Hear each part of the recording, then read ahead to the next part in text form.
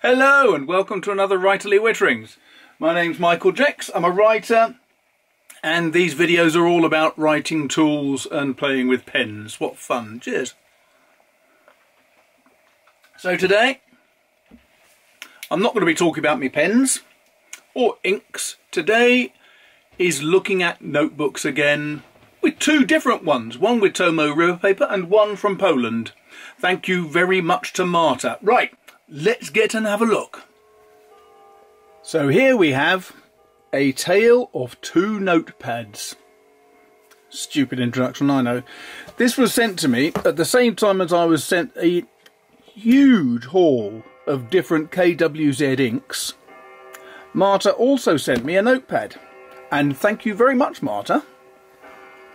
I thought it would be fun to try it out. Now, what is this? It is very much a business notepad. It's got Qbook written on the back, so I assume it's by a firm called Qbook. It has a number of tear-out sheets. I don't know if it shows here, but that there, and along there, and down here and along there, those are all perforations, so you can tear out these sheets. 1, 2, 3, 3 sets of them, I think. Not that all the pages want to separate. There's either 3 or 4 pages of these tear-out sheets. Oh, 4 pages, there you go. The rest of it, well, there's a dot grid set here, which is also perforated right down. That's a nice idea. And then we're on to blocks, squared off sheets. And the paper has, I would say it's like Clairefontaine Rhodia sort of surface. Very, very smooth.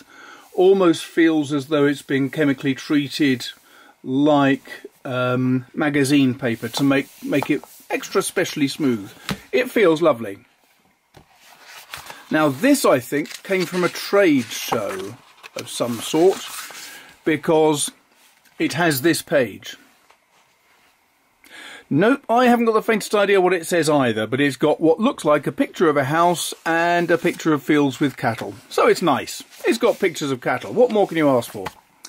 And so I wrote this out with some Blumar in my medium nibbed Visconti, which is, let's not be unfair, a ridiculously wet writer. And I'm afraid it didn't fare very well. I should say it feels thinner than 80 GSM. I'd say it's probably something like 60 or 70, nearer 70 than 60. Yeah, this is what happened. It was not the best result. Now, a medium Visconti nib on my Homo sapiens means it's a gusher. It throws out a lot of ink. So I thought, well, actually, maybe that's unfair judgment on this notepad, because most people going into meetings using a notepad like this will be using pencil, biro, rollerball, or if they're using a fountain pen, almost certainly a fine or different type of nib. Now, I have fine nibbed pens. In fact, this was using my Visconti with a fine nib, using Isingallus Tinta Scabiosa, from Rohrer und Klingner again, and it went on beautifully. It went on really nicely, but what do you think's over the page? Yes, absolutely fine. There's a bit of shadowing, but really not a problem at all. There's these 1, 2, 3, 4, 5, 6, 7 little spots where it came through a little bit. I think it's on the D there where it overlapped with the Y, so I think where it came through is where there was a little bit of overlap of some sort, but basically that means with a fine nib, even with a Visconti fine nib, what's that from? Even with a Visconti fine nib, this paper works really well, and the Viscontis are gushers, as I say.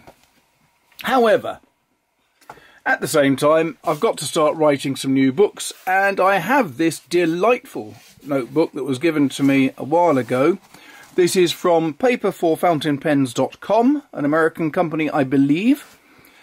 And it is full of the most delightful, ludicrously thin, I mean it is ludicrously thin, paper from Tomoe River.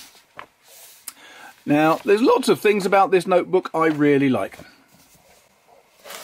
I should just say, this notebook, really strong spine. It's a good one, but it does mean that lying it down absolutely flat is not so easy. Okay, well that's just a limitation of glued spines. This, on the other hand, yes, it has a bit of lift, but it's very easy to work with. Now, what you do notice, of course, with Tomoe River is it's pretty thin. And so these nice people at paperforfountainpens.com, and they tell me again there, have designed it, or have designed these lines so that you can put down lined sheets underneath the paper to write on. Nice and simple. And it's not just one sheet. Oh no. Because they obviously thought about this. So you've got 6mm sheet there. And a 7mm sheet there. Just slightly fatter lines. And if I return back here, there's also a sheet with lines set out, which are 8mm apart. So you've got a choice of 6, 7 and 8mm to write on. As you can see, very, very easy to see through, so you are guided nicely. It is stitched bound as far as I can see. It doesn't seem to be glued.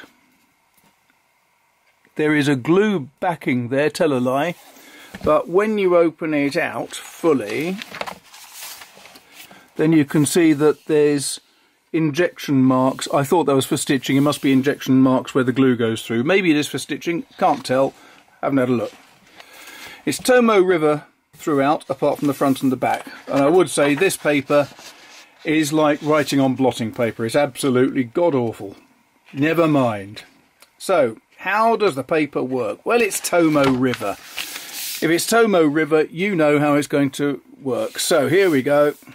We've got this section was written on the 8mm. This section was on the 6mm, which was a little bit tight. And then these were written on the 7mm. 7 is absolutely fine for me writing with a fine nib. When I'm writing with a good size, medium or broad, I'd think I'd have to go to the 8. 6mm for me was too close together. So all these pages are written double-sided. You can see there is a little bit of shadowing when you look on the page, but absolutely no feathering, no bleed through, nothing like that. It is, as you'd expect with Tomoe River, absolutely superb. When you're writing with a heavier, thicker nib, it can cause quite a lot of shadowing, and that would be distracting for me to be able to write, which is why I didn't stick with my medium Visconti. Interesting that the ink did come through a couple of times too. It's noticeable while you're writing with this paper that when you look on the reverse, as the ink's still drying, you can see each one of the letters has soaked into the paper so much that it makes the paper ripple around the line of your writing, which does look a bit odd at first. This was all written with the grey plum from KWZ, and it was absolutely gorgeous ink to use. And then I moved on to the Scabiosa from Rohrer and Klingner. You can see that the Scabiosa, when it's dried, does dry and leaves a little bit more of a purple tone to the colour, which I actually rather prefer. I loved this grey plum, but I preferred the colour of the Scabiosa dried, and I also liked the fact that you get much more shading with the Scabiosa. You do get some with this. You can see it there, you can see it here, but it's a lot more or it seems to me to be a lot more defined with the Scabiosa. So, very happy with the Scabiosa. Now, these two notepads, absolutely wonderful, and I'm very grateful to Marta for this one and to Drew for this one. I think it was Drew who sent me that. So very grateful to both of you. Is there anything I can say about the Qbook? Yes. Very robust, really good covers. I love the feel of the paper. If I was using pencil, rollerball, biro, or only very fine nibs, I would have no problem with this whatsoever. As you can see, it's perfectly usable. That is really nice. It works well, the paper feels glorious, the cover feels extraordinarily robust. I like that. When I'm using notebooks, I will often reach for an A4 size when I'm at the stage I am now of designing new stories. This notebook is going to be used completely. It will be used to destruction because it is just such... It's beautifully bound, it's beautifully functional, the paper feels glorious, although it does feel very, very thin.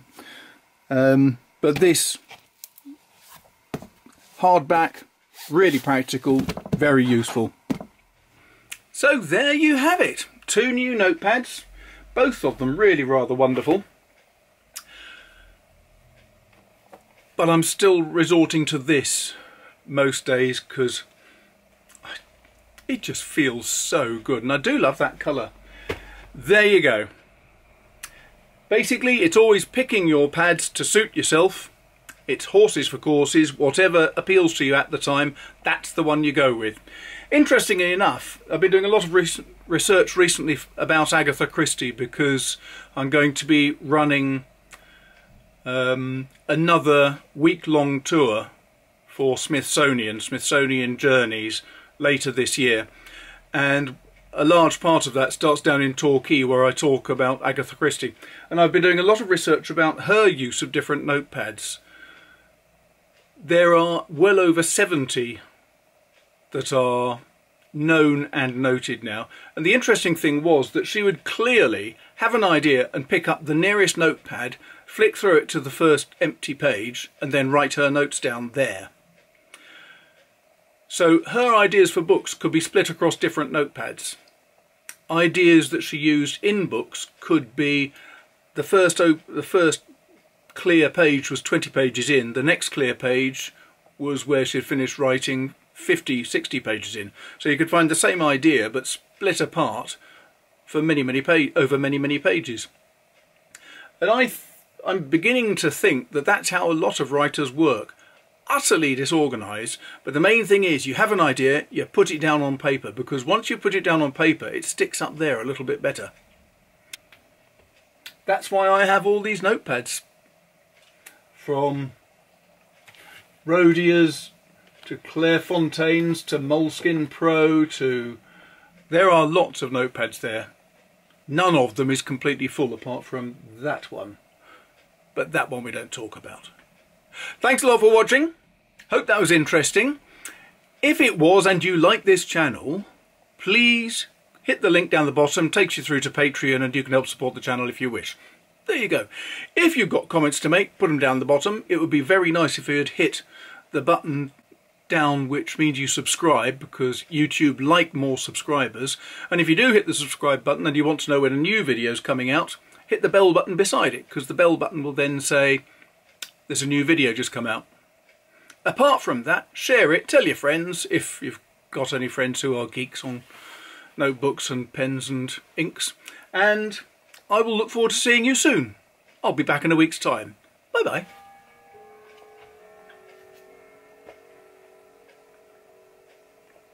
I should just say, I've got two dogs down here which are knackered and unhappy because I took them both out for a long walk, and today is fairly typical of all the weather we've had this year. It is foul and disgusting. So they both had to have a walk, had a rub down, a dry off, and now they're lying down looking unimpressed with the world. Ridgebacks much prefer sunny weather. On that bombshell, I'm off. Bye bye.